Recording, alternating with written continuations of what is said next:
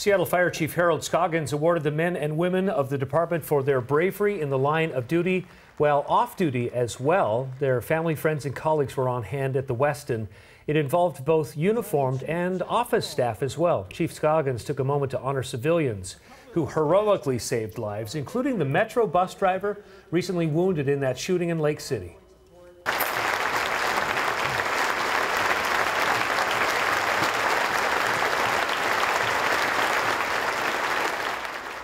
A standing ovation there for Eric Stark. Quite a scene today, and congratulations to all the men and women honored at today's Seattle Fire Department Awards.